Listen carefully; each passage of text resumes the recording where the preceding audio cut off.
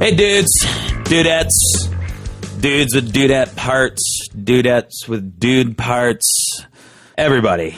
Thanks for listening. This is the first episode of the Whoacast. We have some gear here at the space. It's our little studio in the Music Garage in Chicago. Hopefully this podcast will sound nice. I bought a new mic, and we had another new mic we bought recently that I'll be using. I'd like to have musicians play some songs on here sometime too. We didn't do that today. You know, mostly that was my fault. Plus, I don't want to put somebody through me engineering their audio. I'm not an audio engineer. Maybe sometime my good friend Adam that I play in the Miserables with, he is the audio engineer. Hopefully he can come by sometime.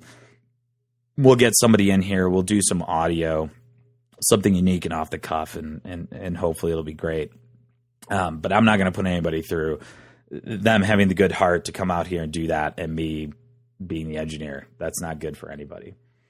For those of you who don't know who I am, I'm Joe Mizzi.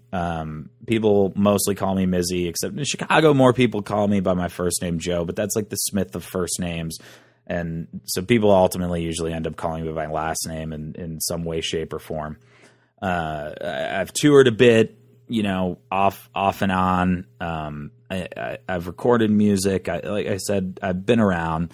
I've done just enough to be dangerous with music and to have my parents be concerned. I think that, you know, I'll learn as much about these guys doing this as the listeners will, which will be great. And that's what I'm really hoping to do here. Fortunately enough for this first episode, we have Dan Vapid in, and what a great guy. I mean, he's done so much. His history is vast. He has over, 300 recorded songs. He said 300. It's crazy. 300 songs. It's fascinating to me that a guy has written that many songs. And Dan's a guy that I run into every once in a while around town. It was so awesome of him to be the guy who was like, I told him, like, I'm starting this thing. I'd love to have you on. If you would come on, that would be awesome. And he immediately just came back and said, yes, I'll do it. I can't thank him enough for doing that. I have some tangential, 7 degrees connections to Dan through various projects I've been in.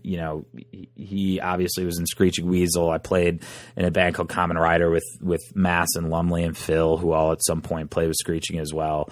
I never actually met Dan until a few years ago, though.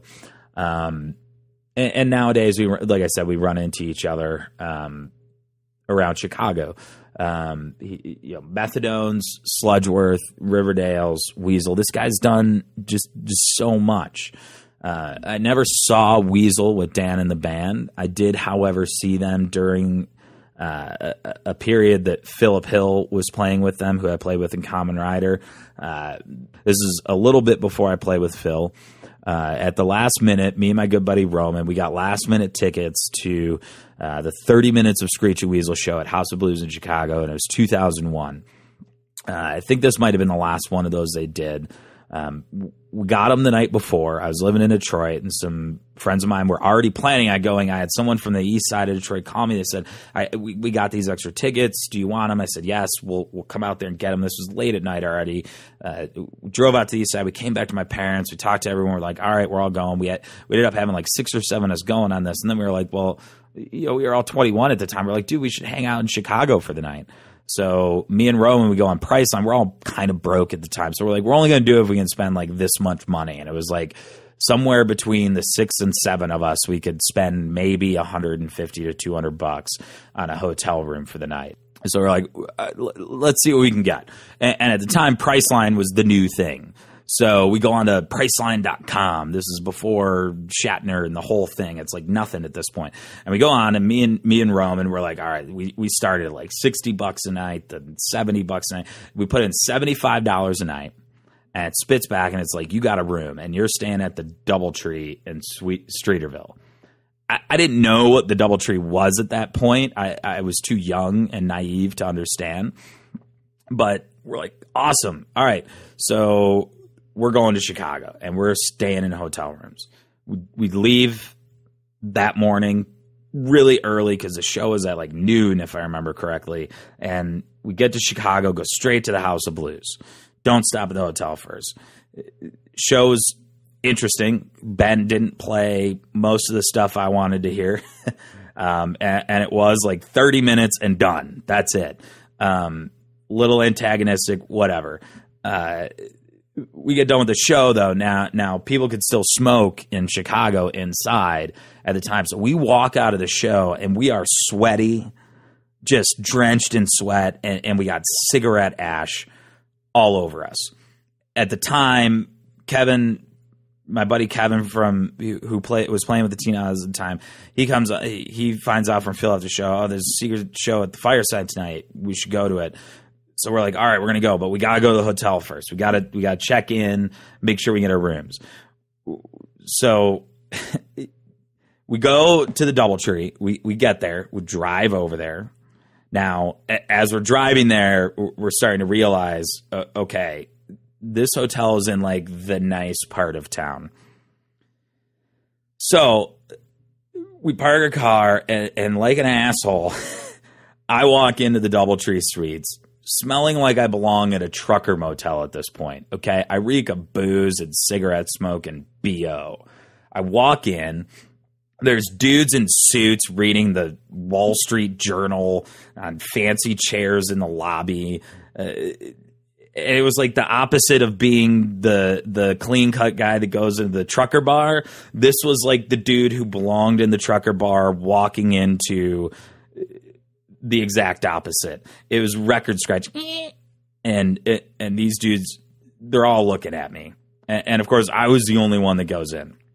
I walk up to the counter, and I'll never forget the poor girl at the counter. And she's got to wonder what I am doing there at this point. And I walk in, and I walk up to the counter, and I'll never forget the look and the tone of voice she used. And she just looks at me and she says, "Can I help you?" That tone. It just made me feel so out of place. And I look at her, just kind of bowing my head. I'm like, yes, I do have a reservation at this hotel. And she gives me a look that just was like, you could tell she's thinking, no, there's no way.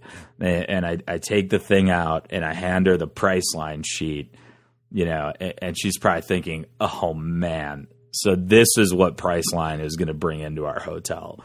That's all I can think. Just so uncomfortably awkward. It was awesome, but just so uncomfortable at the same time, because half of me is thinking, yeah, I'm the punk rock dude who's here to like stay at your nice hotel. But then I'm like, dude, I don't need to stay at this hotel. What? So anyway, we get our rooms, and it turns out they are suites. They have kitchenettes, sinks, 2 separate rooms. It was nuts. I'd never been in a hotel like this in my life at this point. But anyway, we had shit to do. We got on our way. I'm pretty sure we got in a cab. We didn't really know the public transit system in Chicago, and we made our way to Fireside. So we're at Fireside, and we go to hang out in the bar area. I think the show might have been going. It was just chaos in there. There were tons of people there, and the whole night was kind of crazy. In between, we had I think gone drinking a little bit. At some point, I think my buddies always make fun of me because I kept saying I needed to eat KFC. I remember we ate at some little Mexican joint, and I tried the really hot peppers with the carrots and the other vegetables in them, and it was ridiculous. And we get to the Fireside Bowl. At some point, Roger from Less Than Jake is there, and he was there because they were leaving on tour with the Teen Idols. Kevin, like I said, was playing with the Teen Idols at the time. And I think part of the reason that he was there was because he was going to then leave with them to go on tour. I'm kind of geeking out because here's Roger from Less Than Jake, one of my favorite bands at the time. And I'm actually sitting next to him at the bar. And I'm at a stool, he's at a stool. And I'm kind of sitting like one row away from the bar, and then across from us is my buddy and his stripper girlfriend, and they're sitting like across from us. There's like four of us sitting in a square up against the bar. The thing that happens is the stripper girlfriend, and I'm not trying to knock on strippers, but you know, she was dressed, let's just say, very provocatively, and you know, she at one point undoes is not a great word, but she opens her legs to recross them the other way and does a full-on Sharon Stone. It was just all out there, like a friggin' slab of deli meat at the deli counter. Okay, I was 21. All right, you know, you're 21. You see this, and you're just like, what? and I'll never forget Roger, who I didn't really, I think, ever speak directly to the entire night. The one moment we shared is that we both clearly see this happen, and then we proceed to turn towards each other, and we both just have this nod that we do that's just like, yep, that just happened. So there it is. That's my weasel story that really has nothing to do with Dan or Screeching Weasel for that matter. Just way more about a stupidly fancy hotel and a stripper. But let's get into this. Before we do, July 5th in Lombard, the Miserables, that's my band that I'm in now, we'll be playing at Brower House in Lombard. We're playing with Ian from Voice of Addiction. He's a great dude. I think he said he's going to come in here sometime. Hopefully we'll have that out soon. He does lots of great stuff around town, runs a promotional company, sort of. I don't know if he calls it a company or what. We'll find that out if I talk to him. Also, we have a big Whoa Records show. We do these. We're trying to do them once a year. We're doing it earlier this year, not over the holidays. This is what we're calling Whoa Apocalypse. It's going to happen in Warren, Michigan at the Token Lounge on July 13th. It's also going to be the video release party for the Miserables Bottoms Up video that we did at the Topher House in Warren, Michigan, with the lovely Natasha Bess and her stud Kevin. We are playing with PT's Revenge, Wrist Rocket, Cruise Italy, Due North, and Bottle Kids. It's going to be a great show. We're back in Chicago on July 25th.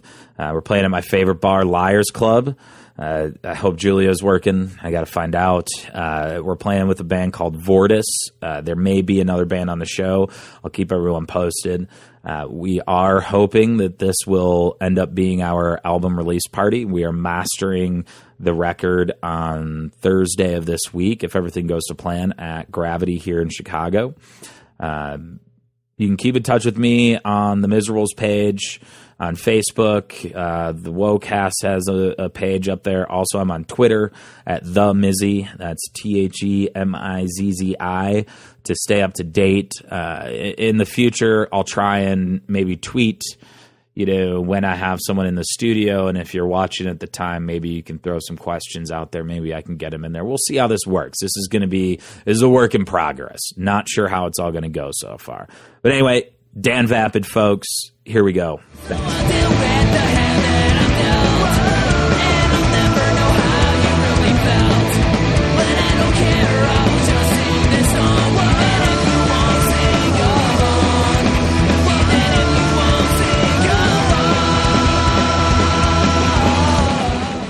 So, probably one of the things I want to hear about the most is, where you got started. Like, I know some of the old bands, Sludgeworth. I remember there's a band called Generation Waste, something along those lines. So where'd you grow up? What got you into this whole thing? Well, I grew up in Des Plaines. And where is Des Plaines? I don't know the suburbs around here. Okay. Des Plaines is, it's right over by the airport, right over by the O'Hare Airport. Okay. So if you know where the Allstate Arena is and all that. Yeah. Not too far from that. Okay, cool. So grew up right over there, and just I guess like what started it was probably when I was about 5. I just really liked Kiss. I discovered Kiss that young. You remember that? Wow. Yeah, I remember I was in my front yard, and a kid across the street was talking about Kiss, and so I went over to his house, and he put on Kiss, and he put on David Bowie, and I remember really liking Kiss a lot, and I remember liking David Bowie a lot, and I was telling my brother and my mom, and I think my brother kind of knew who Kiss was too. And then the next day, the kid down the street's like, "Hey, well, have you ever heard the Beatles?" And I said, "Well, are they anything like Kiss?" And he goes, "Well, yeah, kind of." And so I heard, "I Want to Hold Your Hand." I thought it was really lame. I'm like, wow, I don't really like that at all. That's interesting. That is interesting. I find that very interesting. Yeah. So I was all about Kiss, and then from Kiss and David Bowie, and then after that, maybe by the time I was about 7, AC/DC, Black Sabbath, Ozzy, all that stuff, and then from there, of course. So when is this? This is like. We're talking about. I was 5 in 1975, so. Okay. By about 1977, 78, I was more into like, I was still into Kiss a lot, but in other bands as well. So like rock just kind of progressed its way into heavy metal, which at one point, maybe when I was about 8 or 9, just started listening to Judas Priest and the Scorpions and discovering that. Definitely by the time I was 10, I was into heavy metal. Heavy metal led to Metallica, and Metallica had Misfits t-shirts on and Discharge and, wow, who's that? If these guys are Metallica, like these bands, I mean, I want to hear them. Yeah. So I heard the Misfits and I was like, whoa, okay. And Discharge and some of these bands. So, from there we just like me and my friends are like, wow, I guess we like punk music now. Yeah, because we all had like long hair and we were all like, you hear that early Metallica stuff and you see the early Metallica stuff and they were definitely, inspired by that certain like kind of more dirty, grainy punk rock like the Misfits that was out there at the time. So that's kind of interesting that Metallica, the heavy metal band, is your gateway to punk rock. It was my gateway to punk rock was Metallica, actually, because they had, they were into punk and hardcore, and I noticed that that Slayer were too. So, from there, we just started listening to hardcore, and I had discovered WNUR, Fast and Loud, which is a show on Saturday nights up in Evanston. Okay. Back in the 80s. Is that this still was on? probably about no, not Fast and Loud isn't on, but they might have some punk show now, but I don't know of one. Okay. But this was around 1984, and I had heard like all these bands one night, like just the Big Boys, the Offenders. I remember hearing the Dead Kennedys. I remember hearing Articles of Faith. I was completely blown away. So every Saturday night we would tune in to WNUR. And listen to hardcore, So this is at a point where, I had never even thought of picking up an instrument at all. My grandmother was a pianist. She was a professional pianist, and my brother played guitar, and my cousin gave like lessons. He was like a virtuoso kind of guitar player. Okay. And I really didn't really even want to play music because I thought if my older brother played guitar, there's no way I wanted to play guitar. Yeah. And I already tried playing the drums when I was a kid, and it didn't work out. I just couldn't get back on the beat in time, So I would do a fill. I'm a terrible drummer. Right, I would do a fill, and then I would just, and that would be that. So there was some kids that I knew, and they had a band, and they were called Angel Slayer. Nice. And they like the guy that was going to sing for them, I guess he just didn't come over to the house that day. It was a bunch of friends of mine, and they had some lyrics, and I just started singing the lyrics just for the hell of it. And they said, "Wow, I really like your voice." I said, "You do?" And they're like, "Yeah." Like, it was kind of like James Hetfield-ish. I'm like, I was really surprised, So like my friends gave me a lot of encouragement to sing. So, we probably tried that like maybe one afternoon. Well, from there, we just decided that we were going to be this hardcore band instead. No more metal. We're going to do this hardcore band. And a friend of mine gave me a bass, and I think it had like 2 strings on it. And the drummer had buckets, 5-gallon buckets. Yeah. And a guitar player who I was also in a band with in Sludgeworth, Adam. He was the only one that actually had an amp. So we played in his garage. I think we hooked up Mr. Microphone and a broomstick, taped it, and we made some noise out of the garage. And we had songs like Stage Dive, and we had a song called THC, Makes Me High. This is like about 1984, 85. So you got to figure even just access to music gear wasn't even. We would hear we would hear all these hardcore songs. We're like, wow, this is really outrageous. So we were going to try to do something outrageous in the garage. Not really knowing what the hell we're doing. Yeah. So we did that for a little bit, and one time we had like a party with another. Some other friends in neighboring suburbs, and they were in a band, and they actually had real instruments. The bass player had a bass amp, and the guitar player had a guitar amp, and drummer had a real drum set. And I saw them, I was like, wow, these guys are really cool. And they were called DSB, Decrepitly Sedated Bakeheads. Okay, so again, more joke hardcore. Like punk rock band. Right. More joke hardcore was going on, and but I ended up playing bass for them and singing for them, and we did like 2 shows. So you played bass before guitar, then? I played bass just because someone threw a bass at me, and I was just like, okay, I guess I'll learn this thing and play it. And I was singing pretty much right off the bat. So I played like 2 shows with this band, and it didn't really obviously go anywhere. But there was another band that was auditioning singers, and he said, hey, we'd like you to try out for us. Would you be interested? And I said, yeah, sure. And they were called Generation Waste, and so that was the band that really was kind of what really did it. Yeah, and how old were you when you started with that? I think I was 16.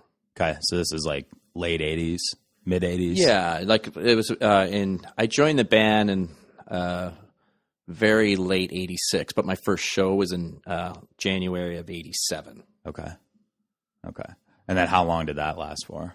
That lasted, I think about a year and a half, but in that period, we had like a demo tape. Yeah. Bands had demos back then. Nobody really had some bands had 7 inches and stuff like that, but it was pretty popular to have a demo and sell it at the merch. Cassette tape. Yeah, too, on a cassette tape. Yeah, I was still there for the cassette tape era. But that was the band that was like the first real band that I had played in. And, we opened up for The Exploited. We opened up for Corrosion of Conformity. We opened up for Reagan Youth, Life Sentence, The Adolescents. We played with all kinds of bands. Back in the day when they still had opening bands. Right. For shows like that. Right. Yeah. We were playing at this place in Palatine a lot called Dirty Nelly's. Oh, okay. Yeah. Now they have moved down the street and are a bigger venue, but at the time they were like maybe a block down the street and they were a smaller venue. Okay. So we played there, pretty much all over where you pretty much could play, in Lincoln Square, right by my wife's chiropractic clinic, there's a bank that used to have shows there. So I'm always walking by and remembering, that's where I broke my arm stage diving. Ouch. Yeah. That was not at your own show, or was it? No, that was that was not my own show, no. That would be great. That was for Life Sentence. I broke my arm. As you can see right here, the bone never healed. Oh, dude. Yeah. Oh. Yeah. And you play guitar with that hand. Wow, that's crazy. I do, yeah. Yeah. How does that affect it? Oh, it doesn't. I don't know. Your hand still functions fine. Yeah. So I started off playing hardcore, But I realized while I was in Generation Waste, like I was discovering more of the early punk stuff. I was discovering like the Ramones and the Dickies and the Buzzcocks, and I was like, wow. And sometimes at band practice, we would kind of play a Ramones song a little bit, or a Misfits song at Generation Waste practice. And I was like, I really wish I was kind of playing more stuff like this and not hardcore. Mm-hmm. I liked hardcore, and I still do, but it was just more of what I wanted to do. And by the time I heard the Ramones and I had heard Naked Ray Gun, I was like, okay, that's it. Those were the two bands that made me want to take music a little more seriously. So from there, it evolved into pretty much what it is today. And, those influences are still pretty ingrained in me when I write a song. There's something that the Ramones kind of did, and there's something that Naked Ray Gun kind of did. Even when I'm trying to not, and I mean, I'm sorry, let me rephrase that. I'm not trying to write a song like the Ramones or Naked Ray Gun at all, but there's still always a little element in there. Well, you get the thread of it for sure. Yeah. Yeah. But I mean, it's so that's kind of the story of where. So that's how you got to singing, songwriting, right? And where in there did you start playing guitar? Well, that's an interesting question too. I just like I said, I had a bass, and then someone gave me an acoustic guitar and showed me how to play a bar chord. So I did, So first, I was just kind of moving it along the neck and not actually playing real chords. But eventually, people would teach me little things, and I was playing chords. And I can remember the first song that I wrote. I had heard a Social Distortion song, and it was really common for me back then too to always write lyrics in a journal. Even before I had ever written a song, I was always writing in a journal like a teenager does. Yeah. But I was doing it in song form. Yep. And without even realizing that's what I was doing. I was like, okay, here's verse, here's chorus, here's verse. Before I had ever written a song at all. So I had some words, and I was like, here's this Social Distortion song. It's 3 chords. What if I just were to reverse these chords and sang my words? Mm-hmm. And I did. And what I found is that I had my own song, and it didn't sound like Social Distortion at all. Yeah. It actually sounded like one of my songs. Yeah. So from there, I just started kind of just building my own kind of thing and just try to figure out what I did well and what I didn't do well. And of course, there was a lot of trial and error along the way, but I had just discovered that early on that, a lot of people that I knew at the time are really trying really hard to be original. And since then I realized, it's not really, it is important, but just being you is what's original, right? I once heard a interview with Elvis Costello, working with Burt Bacharach, and he went out of his way to write a song like Burt Bacharach. Didn't even notice. Played it for him. He's like, I just figured it was one of his songs. He's like, I was trying to write a song like you. He's like, yeah, don't hear it, man. Yeah. And that's the kind of thing I'm talking about. Yeah. No matter what, it's going to sound like him. Yep. Even if he's trying to sound like somebody else. Yeah. Well, once he starts singing, I mean, yeah. So at that point, then, you play in Generation Waste for a while. Yeah. And then what came after Generation Waste? After Generation Waste, I had tried with some stuff for like about a year, and just nothing kind of got off the ground. I actually did a band, and we were called the Subverts, and we played like a show once, and it just wasn't moving forward, So we just folded real quick. Sometime in '89, I had formed Sludgeworth. There were some other guys in the band. They were like in a hardcore band. They kind of wanted to change direction a little bit. And my friend Adam, who I originally started in the garage with, I had bumped into him. Mm-hmm. And, I told him, I wanted to start playing. And he was really into it. And, I kind of told him what I wanted to play. And he was like, yeah, that's perfect. That's exactly what I want to do too. Yep. So we had played in just, we got Brian McQuaid and started playing at Sludgeworth, and I did that for a while. At the same time, I was also playing in Screeching Weasel, playing bass. And so how did that come about? Did you know Ben from before? Or? I did. I knew him from Generation Waste. Generation Waste and Screeching Weasel played shows together. Okay. So, that was the same kind of thing. Hey, we're looking for a bass player. You want to play with us? I'm like, yeah, sure. Okay. And so were you playing bass in Sludgeworth at the time? No, you were playing guitar. I was just singing. Singing, yeah. Okay. I know the chronology.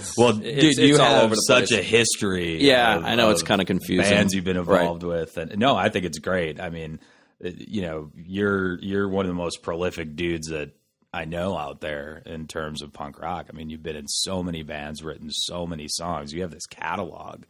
When I'm looking at your kind of history of what you've done, there's just so much out there. Yeah, well, it's a weird thing. It's kind of. When I was a kid, I don't think I like I said, I didn't really. You were just doing it. I just something I fell into, but I realize now, since looking back, as I'm 43 now, and when I look back, when I was a little kid, I used to make my own album covers and stuff in school. But you're still doing it. I mean, you had 2 albums already, right? And I was writing material for the new band. Right, I was writing lyrics before I even written a song, and I was doing that when I was kind of like a little kid, even. Yeah. So.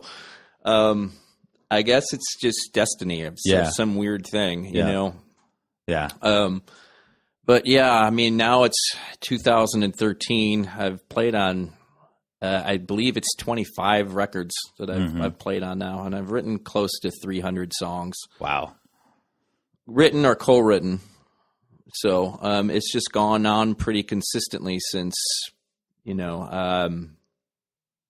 I started recording music, which was in 1990. Yeah, I find that interesting. I mean, I've been writing more lately myself, but, my start wasn't with a lot of songwriting. I was doing a lot of playing. I was playing guitar and stuff like that. I wasn't necessarily always the songwriter in the band. And I've had a few that I have been, but now that I'm doing it more often, I find myself challenging myself to write with that kind of frequency. It's different for someone, I think, that didn't grow up doing that, so it's more of a challenge for me, I think, especially when it comes to like getting lyrics done on the page, and having that kind of lyrics just finished to exactly where you want them to be. Sometimes I feel like I overthink, I overthink them. Oh, I think we all do that. Yeah. I think that's one of the, that's something every musician, I think, falls into that trap of overthinking stuff. And it is a trap. You just kind of you really just gotta feel it and go with it. It's kind of Zen-like. Yeah. No, there's no doubt. I'll find songs. You really just gotta give up. Go with that mood and just kind of ride out that feeling. Yep. Yeah. I mean, I've had songs where I've done that now, where if I can't get it where it needs to be, I mean, I'll keep it on the page because I have had 2 or 3 of them that then sometime I'll come back to. I'm like, oh, I got the rest of this done. And do you ever have stuff like that where it's like you come back to songs or no? Yeah, all the time. I mean, I have songs that I've written and I don't even really know why I wrote them. Yeah. Like I have. I was just playing a song just early this morning, a song that's just been around for about a year now, and I really like the song, but I don't think any of my fans would like it. Yeah. So I'm just kind of playing it and just kind of going, I don't really know why I wrote it, but it's catchy and I just kind of like it. Yeah. It just came out the way it came out. And that's the other thing. It's just, I think, with songwriting, you just kind of have to go with that. Let it come out. Don't try to force anything too much. Yeah. Yeah. So back to, you're late 80s, early 90s, you're playing in Sludgeworth, and you're playing in Screeching Weasel. Yeah, I was playing in both at the same time. Okay. Yeah. And then, obviously Screeching Weasel, numerous changes over the years. How long was your first stint with them? Actually, Screeching Weasel was first. Screeching Weasel was first, yeah. And then we had broken up briefly, maybe for a year, and then I was playing in Sludgeworth. I'd formed Sludgeworth, and then Screeching Weasel got back, and that's when I was playing in both. Okay. So, And what albums were during that part? The album that I had started with Screeching Weasel was a 45 called Punk House. Okay. Yeah. That is when I started playing with the band. Okay. And then, we had done some stuff for some comps and stuff like that. And then we had broken up. When we had gotten back together, that's when we did My Brain Hurts. Okay. Yep. And that's when Weasel kind of Right. started taking off a little bit, right? And that was what Well, year was that album? That album was in 1991. Like we had got back together, and I remember Ben asking me if I had any song ideas. I said yeah, and I played them for him, and he really liked them. And then I also started just kind of, he was doing the bulk of the songwriting in that band. I only wrote a couple songs on each record, but what I brought into that band was the backing vocals. So I would hear these things, and I'd be like, "Hey, what do you think of this?" He'd be like, "Yeah, So we would bounce ideas off each other, and that was a lot of fun doing all that. But yeah, the record was My Brain Hurts. Yeah, I mean that's definitely the first Weasel record I recall hearing. Definitely around. For myself, getting into punk rock was definitely that kind of early 90s punk ska wave that came through, right? I mean, at the time, the big stuff, that everybody was listening to was like Nirvana and, Pearl Jam. And then there was still like some lingering Guns N' Roses out there. And like, people were listening to Radiohead. And I was all over the place because like you said about not wanting to do it your brother did. I didn't want to do it. My older sister did. And she was listening to all this stuff, but she wasn't really into like the Nirvanas of the world and stuff like that. And that's where I started kind of getting into it. And then it was like late 93, you first started hearing The Offspring and Green Day and all those early 90s punk bands that kind of broke into the mainstream. You started hearing that stuff on the radio. And that's when I found myself at all the old record stores that used to be around in Detroit. Most of them are gone now. But then, me and my buddies would just go sift through the CDs, right? And we would just like look for stuff. Like we'd find a band we like, and then we'd check the credits, and we'd be like, what bands do they like? And you'd see all the thank yous, and you go, and back then they used to just have these discount bins where, you can get these CDs for $3, $4, $5, whatever. Right. And so all of us, at the time we're young, so either we had our allowance, or by the time I was 16, we had jobs. I was a caddy, and we'd take our money and we'd go to the record store. And caddy, huh? Oh, dude, don't get me started. And we would just buy these CDs. I mean, that's definitely where I came across Weasel for the first time, and so many other bands. So you did My Brain Hurts. How much more happened before? Correct me if I'm wrong. I'm trying to remember the history correctly, but you were in the band. Jughead was in the band, and then at some point, Lumley and Mass joined the band. Right, that would have been later. I was in a band. It would have been the band was around and broken up a few times, so I got back. So in the band, late 80s, broke up for a year, came back, did My Brain Hurts, did Wiggle, did Anthem for A New Tomorrow. Then I wasn't in the band, and then they did another record with Mike Dirnt played. That's right. On a record. Then the band folded again. Yeah. And we did the Riverdales for a little while. Then went back to Screeching Weasel. And that was with Ben, and then who else was in the That was Dan Panic as well. Panic, okay. Yeah. And when we were doing the Riverdale, so the Screeching Weasel was over, but then we eventually kind of went back to Screeching Weasel again, did Bark Like a Dog. But there was a period where I didn't play live for a while. I went to culinary school. I was working in restaurants and stuff like that. And I think it was like some point, like right around 2000, I was like, I had all these. I kept writing songs though the whole time. They would just kind of come, and I was just like, I want to get a band together again. Yeah. And I knew it was going to be one or the other. I could either like move a career in with that and been working nights the rest of my life, or I could try to give music another shot. Yeah. But it couldn't be both. Mm-hmm. So I I just ended up going with the music thing again. Yeah. You know, so I did that at some point in 2000 and started the Methadones. So now you have Dan Vapid in the Cheats. Correct. You guys have been doing this for about a year and a half. About a year and a half now. Okay.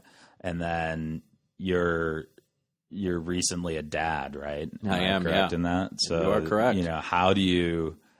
Yeah, and I have a lot of friends who are new dads right now, Yeah. and all kinds. I am of a new dad. Yeah, in all kinds of different age ranges. Dudes that are in their 20s and dudes that are in their 40s that are new dads. So. You guys are still playing. You're still writing. You know, you guys are doing some road work. You know, what's it like juggling all of that? It's really hard. Yeah, yeah. It's you know, I find all the time that I just feel squeezed for time. I mean, even today I have an hour to spare. Yeah, I'm watching the clocks, and I got to go back, but. It's something that I'm just going to have to learn, you know, time management. Yeah. That's what it is. So, I mean, I love playing music enough to keep going with it. Yeah. And how old is your kid? He's 2. He just turned 2 a couple weeks ago. All right. Well, it's amazing, man. So now as you look back, I mean, I'm trying to figure out the right way to phrase this. You know, what were your favorite moments? What were the not so favorite moments? I guess is what I'm trying to get at. Like, what were the highs? What were the lows? Right? Well, the lows were dealing with Ben Weasel. You know, like looking back, I think we did some great records, but you know, I mean, my experience of playing in that band is pretty much soured. And is this, you know, and it's not just the South by Southwest stuff. It's just a bunch of other stuff too. Yeah, I mean, I've never actually met Ben. I know a lot of dudes. Yeah, who I mean, just to get that out of the way, with the Ben, but there you go. I would say that's the low point for me. I mean, it had a lot of highs in there too. You know, he really was a great songwriter, and I learned a lot from him. But that seems to be the challenge. You can't change somebody's personality. Exactly, and that, you know, I don't want to speak for other people, but I mean, the constant impression I've had is that he's a really challenging dude to kind of. Work with and get along with, but and it's just never going to change. Yeah, and he's written some great songs. Some of my favorite punk rock tunes are Ben Weasel tunes, and that's hard to separate from you know, everything you hear and some of the incidents that have happened over the years and stuff like that. So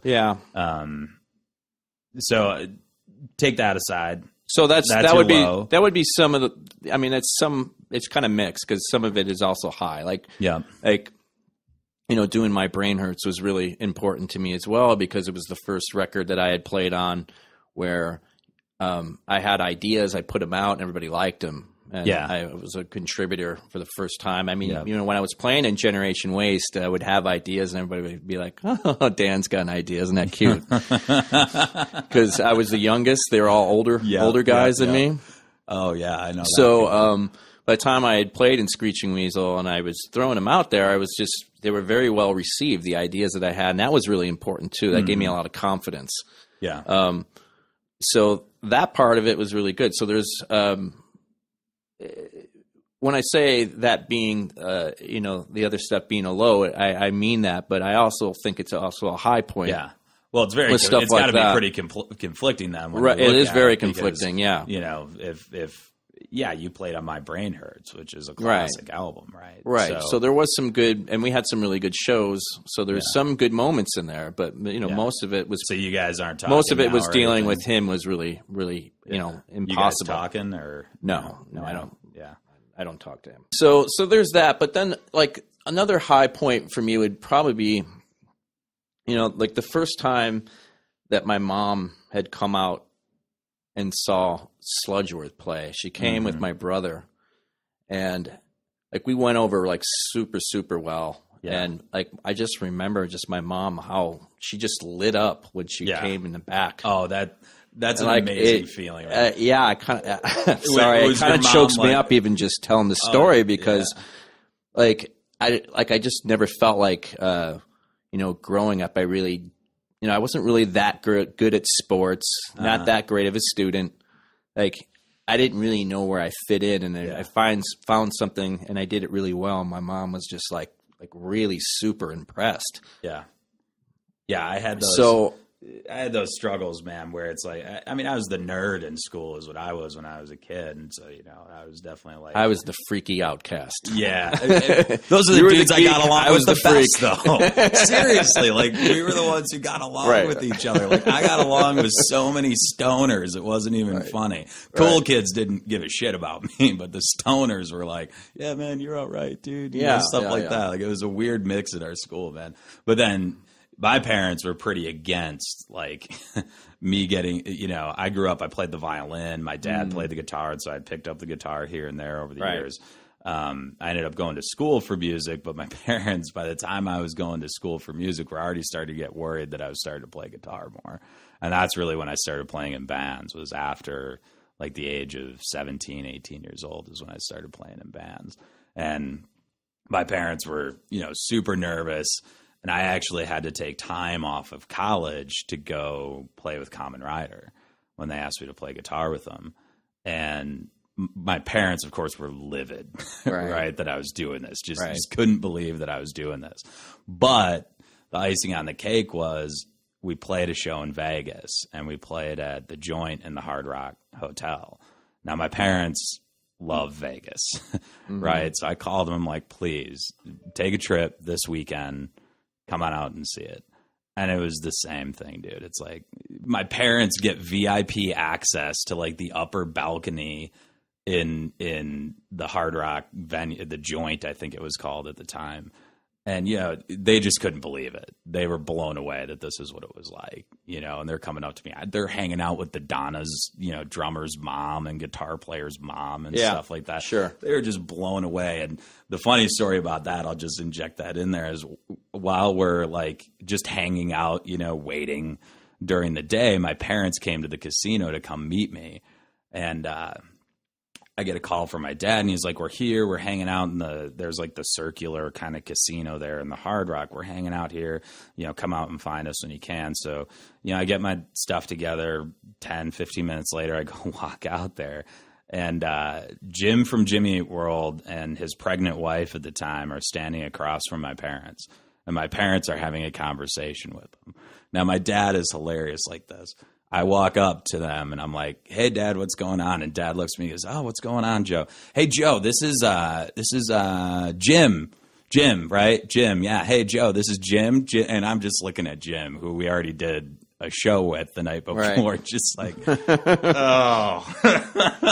He's like, yeah. So they were just, like, shooting the shit about Notre Dame football is what they were doing. Right. You know? So, dude, just absolutely insane when your parents get that level of, like, wow, this is, like, you can do something with this, you know?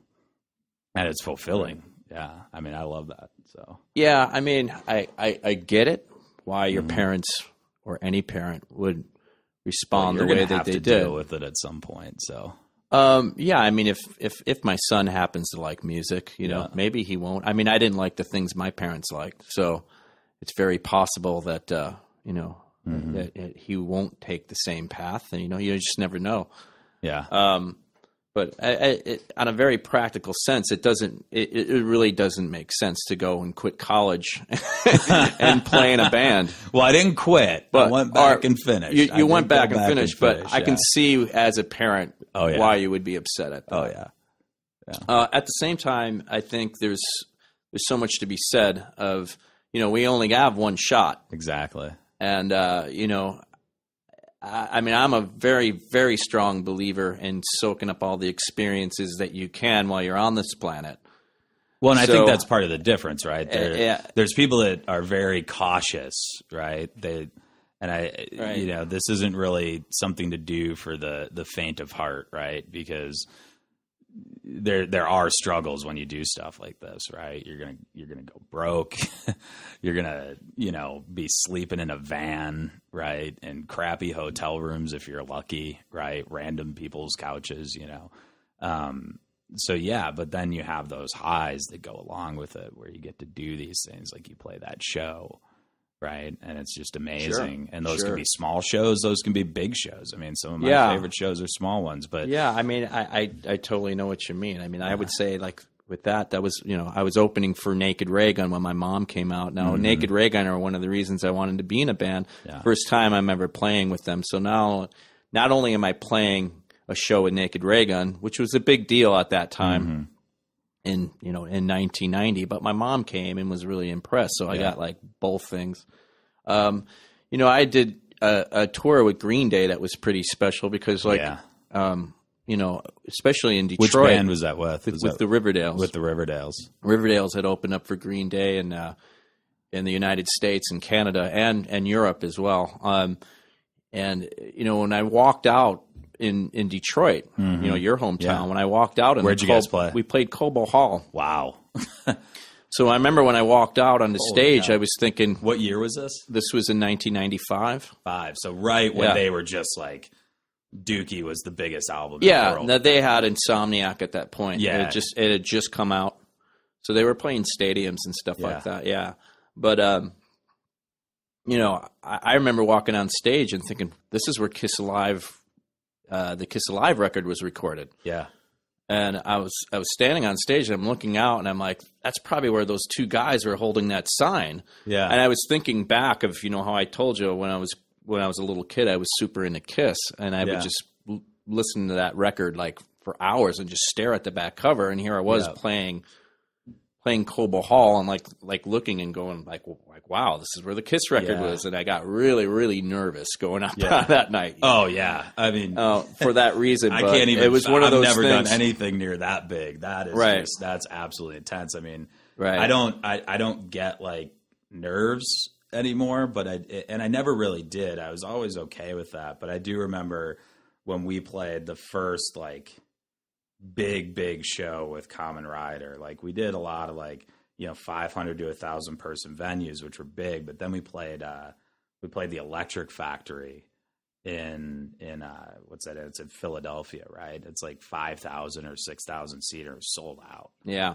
I just remember that moment I remember is where it all kind of hit me. I mean, for me, it was a lot, I think, more immediate than you, because I just kind of sort of fell into the Kamen Rider thing, which was a very quick, went from local little band to, oh my God, I'm going on tour for 3 months and I'm playing all these huge venues. Right. And I'm playing with this dude, Jesse, and then Mass and Lumley and Phil, who are all in bands that I listened to. Notable bands, sure. Yeah, right. And it was just this huge thing. But that night, the nerves, I remember, were just like, oh, wow. Yeah. This is weird. People are actually watching this. Captively, there's thousands of people paying attention to what you're doing. Well, yeah, that's funny. A story about nerves is I could tell you when I played that Green Day tour. The very first show that we did was a festival, and it was during the day. So as we all know, as musicians know, when you're on stage, you don't really see much in the audience. Well, our first show was during the day, so I saw everybody. And there was 10,000 people under a tent. And it was the Riverdales, it was Radiohead, it was Beck, it was Foo Fighters, and Green Day. And we're first, and I'm the first one to sing. You're the opening act. We're the opening act, and I've never been so nervous in my life. And we played the first song that we played was a song called "Make Way," and they actually played it longer. And I looked at him. I'm like, the song's over, guys. And we just kind of kept going. Nobody caught on to it, but it was it was one of those things that was very surreal. Yeah, very, very surreal. Yeah. I remember seeing about maybe 50 kids at the very bottom in a pit. Yeah, and then the rest 10, 11,000, whatever they were just kind of staring. Yeah. So yeah, that was a tough one. Yeah, well, that's amazing. I hadn't even thought about that you did that tour. So you guys, that probably wasn't the only stadium you played either. Then Cobo, you guys probably did some other ridiculously big venues. Yeah, in Chicago we did UIC Pavilion. Yeah, wow, and all that. But that was actually a really long time ago already. I mean, I was in '95. What was it like being on the road with those dudes at that point? They're really good guys. Yeah, all of them. Yeah, yeah. That's cool. I like those guys quite a lot. Things, yeah. I haven't seen them probably since about 1996. Just haven't crossed paths. Oh, really? No. Okay. It's just, I think just, they're Green Day. They're big, you don't cross paths with people like that. When and I mean, especially someone at like this me. point. Yeah, well, and they're in such a different... Yeah, they're in a different ball game now. Right, I feel like right. the last couple of records, it's not... Right. It's not the same ball game anymore. You guys obviously with Dan Vapid and the Cheats, you're dealing a little bit now in the new music model, right? So you guys did Bandcamp, and then Correct. Did you guys self-release the first Dan Vapid and the Cheats records, or was it with a label partner? No. We put out our own record. You put it all out by yourself. Oh yeah, all by yourself. Is this the first time you've really done This is that? the first time that I've ever put out a record by myself. Yep. And you guys did vinyl, you did CDs, and then you did digital downloads, right? And then you guys made it to 1 or 2 on the Bandcamp charts, right? Yeah, we did really well on Bandcamp. Yeah. So now what was that experience like dealing with that? I mean, I know you still owe me a record, by the way. I know. I was just thinking that on the way over here. I do have it. But yeah, you guys had to ship out the records yourselves, right? Correct. Ship out the CDs yourselves. Yep. And, so what was that experience like compared to before where, you were relying on labels, mostly to do the distribution for you. And obviously then you had people buying records at record stores. Now they're buying them online. Right. Most people are buying stuff online. Like the digital aspect of it is really easy through CD Baby. I mean, you pay $50, you fill out some forms, and they get it everywhere. They get it on iTunes, Amazon, everything. Yeah, that part of it's pretty easy. The CD part of it was pretty easy. I felt because I had a little experience in doing that before. What I found out is vinyl is very expensive. Yes. Vinyl was about $5 per unit. Yep. So in order to do any vinyl, you're having to, mark stuff up pretty significantly. Well, yeah, and it's a significant investment, right? And how many did you guys press, right? I mean, really, the least you can reasonably get pressed is like 300 to 500 copies. We did 5. You did 5. We did 5, but half of them were color, and they went pretty quick. Yeah. And we're gonna have to reorder. Yeah. Fairly soon, but. The funny thing about it is that, you always hear about people talking how vinyl is back, but the actual numbers suggest that CDs are still there because we sell more CDs than anything still. Yeah, I've actually... It's a very strange thing. Yes.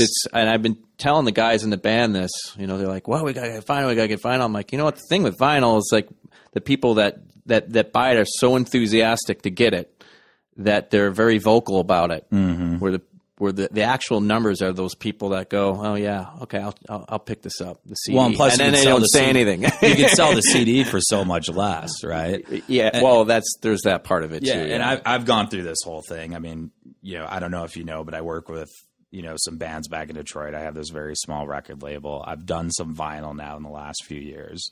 And what I've found is it's a very mixed bag with vinyl. Like you said, there are people who want it, right? But the people who don't really care about the format but still want some hard copy, they do want the CD. That's what they want because that's still what most people have. I'm a fan of vinyl for sure. Yeah. I'm one of those guys that when a band has vinyl, I'm pretty excited about it. When they have it though, right? Yeah. But then you go online. I do prefer vinyl over CDs. I don't really care for CDs, to be honest with you. I didn't either. But... I had that conversation with Dean one day because Dean is all about CDs. Yeah, we sell them though. And I was like, dude, I hate CDs. I considered it like the worst music format ever. But now for some reason I'm finding myself buying them more because I still want the highest quality audio I can get my hands on. But some of the vinyl to get, especially for classic albums where I've lost the CD or something like that over the years, dude, you can't get a used copy of some of these records for less than $30 or $40. And I just don't have the pocketbook for that, right? Sure. So what are you guys doing? You guys just recorded with Matt Allison. We just recorded with Matt Allison. Yep. It's our follow-up record, which we are going to call TWO. TWO. Nice. As I've decided that I'm done naming records, at least for now. So because they always sound... Vapid and the Cheats 2. Yeah. 2. Excellent. This is our second record. Yeah. It got to the point where I was just kind of forcing titles out. Yeah. And I'm like, this doesn't even really mean anything, you know? So I decided just to call it 2, and the next one will be 3. Okay. Eventually, I'll probably name a record, but for now, it's going to be called 2. It's going to be on Torture Chamber Records. Okay. And it will be on all the same formats again, CD, vinyl. Now, how is that going to work? You guys you have a label doing this. Yeah, right? it's Torture our label. Chamber. Oh, it's your label. It's our label, Torture Chamber So you Records. guys still we put out our own stuff. Control of it. That's awesome. That's correct. Yeah. That's amazing. So you'll still be able to use Bandcamp. Correct. Still be able to use all those tools that are out there, which you guys have obviously. Now you have. You communicate differently with your fans now, then, right? So correct. You've got Facebook. Yeah, Facebook and Twitter helps a little bit. Twitter. I mean, Bandcamp was really big for us. Bandcamp was huge, right? You can just put music up there, and then people have access to it. Even right away. I mean, YouTube is a help for us as well. Yeah, And what do you guys do with YouTube? Like, do you put just the? We don't even do it. I mean, other people do it, right? Yeah. That's what ends up happening, right? Yeah, that's interesting. And then some, There's there's some really funny stuff on YouTube, actually. Yeah. Like, well, a lot of covers of stuff that I've done before. That's some of them are really good. How cool is that to see that? It's really surreal sometimes, to see some kid in, his or her bedroom, playing a guitar, playing a damn Vapid song. Yeah, playing one of my songs. Yeah, it's really, really kind of. I mean, that's really kind of neat. Yeah. Yeah, I mean that stuff is what amazes me. That now there's this interaction that just never existed before. Like, you as an artist give visibility into what people are doing with your music. Yeah, I think it's amazing. I'm like, wow, that's. Yeah, you always kind of wonder if there was that kid in their room kind of doing that thing. I know. Well, because you were that kid, probably. Well, I was that kid. Well, like I told you that story about the Social Distortion song. I switched around and made my own.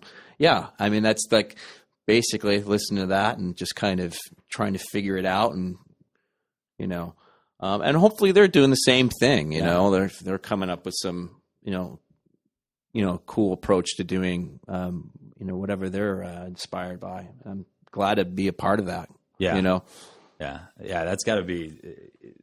I just think YouTube is always funny because every time I go on there, it's like, you look at the comments section on so many videos and you just start losing your mind. You get like that internet rage where you're just like, that's the internet for you, man. It's the land of hate. Yeah, it is, dude. It absolutely is. Getting back to the whole record thing. So yeah, we have a record coming out. It's on Torture Chamber Records. All formats. We're looking at July for a release date. So, come visit us on our Facebook page or on Bandcamp, and hopefully you'll like our record. It'll be out. Now, are you guys doing a release show in Chicago? Probably in August. Yeah. You guys don't have anything confirmed yet, though. Still nothing confirmed yet because we're still mixing the record. It's going to be mixed as of Wednesday. Are you guys doing a fest again this year? Maybe. We're supposed to go to. I just bought my ticket. You did. Yeah, last year was a trip, dude. Yeah, we were asked to go. We were supposed to go to Europe at the same time. Mm-hmm. So, but it's kind of pending now. Okay. If it falls through, we probably will play Fest this year. Cool, man. This was good. Thanks for doing the first one of these. Hopefully there will be many more to come. I think I have like 7 or 8 lined up now. You got a lot of editing to do, my friend. I have a lot of editing to do. A lot of ranting going on I'm here today. I'm about to learn what that's all about. So, all right, cool, man. Okay, man. Thanks.